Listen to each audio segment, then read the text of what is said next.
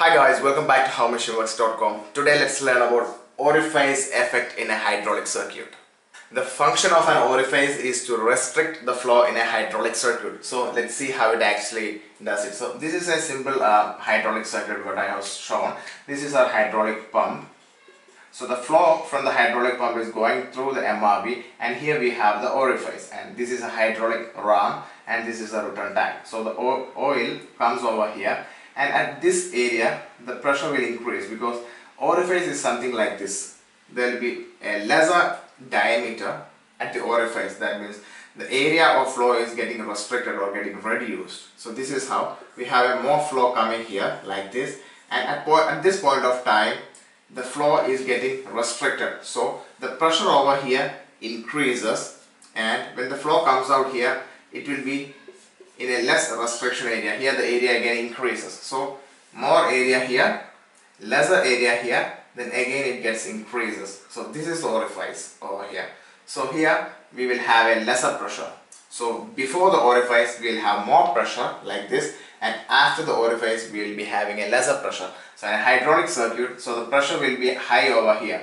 We will have more pressure before the orifice, and after the orifice we will have less pressure. This is a simple illustration. It doesn't have any logic with the circuit, but I am just showing it to make you understand that how an orifice is placed in a circuit. So before the orifice we will have more pressure, and after the orifice the pressure get reduced. So the logic of doing it is like in a hydraulic circuit, in some particular lot of components are getting in a hydraulic circuit in a particular area, we want more pressure to be generated, and at the next section of that we require only lesser pressure. So we place an orifice in that section. So this is a symbol of an orifice. So this means that we have an orifice at that section. This is a schematic representation of an orifice in a schematic hydraulic circuit representation.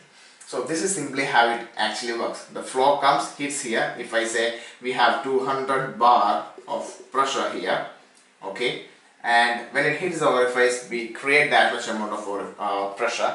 Then when it bends out through a lesser diameter, because we have a restriction over here, we have more pressure. But when it comes outside, the pressure can reduce like 100 bar.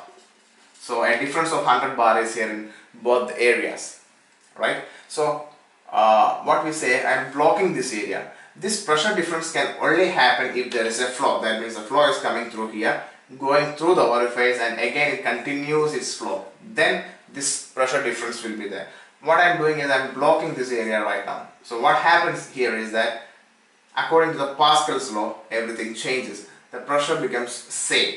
So the flow comes over here, even it passes through the orifice, as this section is closed, as per Pascal's law, the entire pressure in a closed unit will be the same. So this is becoming a closed unit right now. So the entire pressure on all the area over here will become the same. That is 200 bar. Here we will have 200 bar. Here also we will have 200 bar, even though we have an orifice here. Just because of the reason that there is no flow being created, because the flow is not carrying over, so it's becoming a closed circuit, and in a closed chamber or in a closed container, according to Pascal's law, the pressure will be the same in all the directions. So that is all about the orifice effect in a hydraulic circuit. I believe you got an idea about what's an orifice and how it plays a role in a hydraulic circuit. Please click the subscribe button for getting updates, as we will be uploading more videos on technical contents on a daily basis. Thanks for watching this video. Have a great day.